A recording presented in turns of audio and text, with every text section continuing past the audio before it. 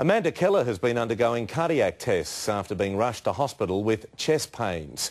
Health experts say it highlights the importance for women to understand that heart disease isn't just a male problem.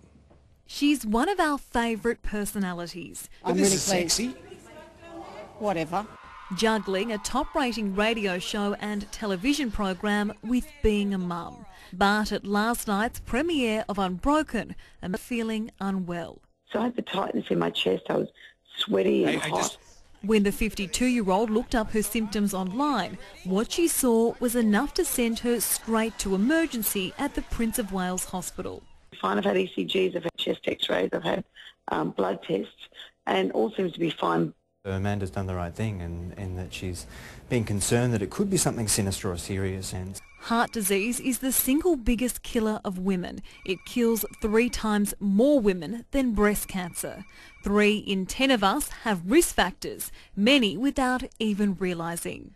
Women also have slightly different warning signs to men. In fact, almost half have no chest pain at all. a lot of women don't get your typical chest discomfort and may just present with a bit of nausea and breathing problems, a bit of backache, a bit of jaw ache.